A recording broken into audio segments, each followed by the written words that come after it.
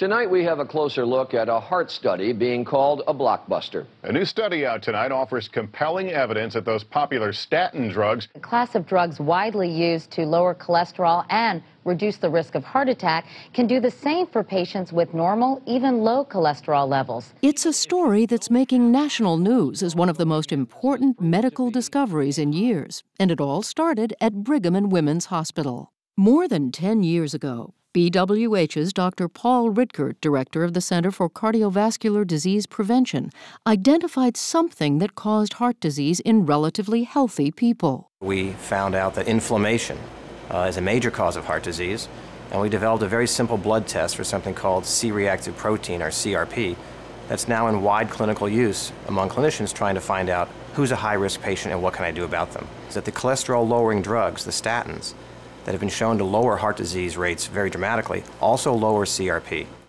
So with decades of research pointing towards inflammation and CRP as a marker, Dr. Ridker step by step showed that and showed how it's an important new piece of information about a person's risk. Dr. Mark Pfeffer is a senior cardiologist at BWH. The ability to show that you could change that risk required a major clinical trial. That trial, called Jupiter, involved 18,000 people worldwide. Half the patients were given a statin, a cholesterol-lowering drug that also lowers inflammation and therefore CRP levels. The result? When Jupiter was stopped prematurely, we didn't even know the results, we just knew it was stopped by the safety committee. That's a huge finding, and that meant the results are so conclusive, we no longer want to continue the study. The question has been answered.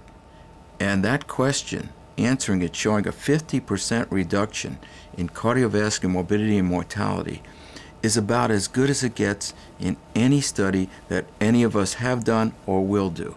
The conclusion had the medical community buzzing. We've never seen this degree of reduction in heart-related events in any clinical trial that I can ever think of. Perhaps the most important study in the last decade in terms of reducing risk of heart disease. Dr. Ridker himself admitted his surprise at the outcome. After 12 years of work in this field, even I didn't think this was going to be anywhere near this big a win.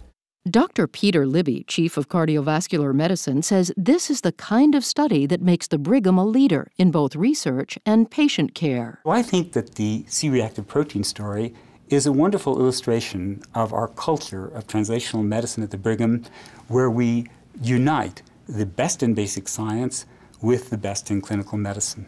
Spurred by this unique environment, the leaders at Brigham and Womens Hospital predict more exciting breakthroughs to come.